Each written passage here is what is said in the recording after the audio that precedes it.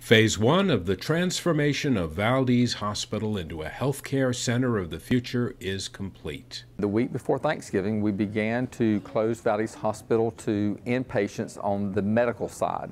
So if they were requiring medical care from an internist or family practitioner, they came over to Morganton. And then on actually Thanksgiving morning, we discharged the last inpatient from Valdese Hospital, and all of our inpatient care at that point in time happened on the Morganton campus. Larry tells us he is very pleased overall with how smoothly the transition went. The integration has gone very well. Most of the Valdese nursing staff are on 5 North on the Morganton campus and are getting accustomed to the location of supplies and staff and et cetera on that campus. And then we are having every morning at the Morganton site what we call an incident command center, where for about 15 minutes we review the previous day's critical issues, any staffing issues or concerns, any transport issues, and we continue to have that incident command center operational even today. Staff were very flexible. The patients were very kind and gracious as we were shifting around and moving both supplies and hospital beds over to the Morganton campus. Overall, I thought the planning went very well and the execution went smoothly as well.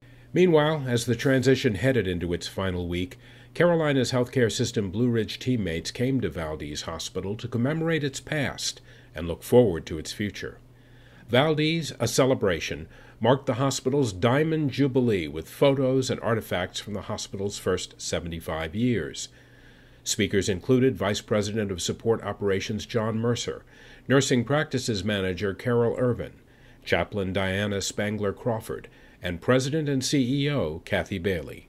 We're making changes now that position our Valdese campus to better serve the changing needs of healthcare, transitioning from an inpatient focus to an outpatient focus.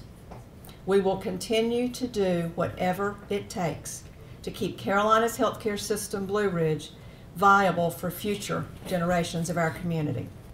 And we will do so, as you have in the past, with courage, with respect, with dignity, and with integrity.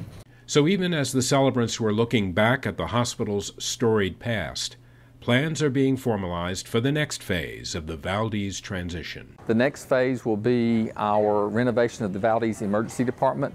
We start planning for that this month, December, and we'll be heavily into that next year when we start construction sometime in probably July to August of next year, if all the planning goes well. Once we're finished with the Valdese Emergency Department, we'll be doing some expansion of other outpatient services here, and we have a team that we're kicking off that will be looking at what additional services can we provide on this campus.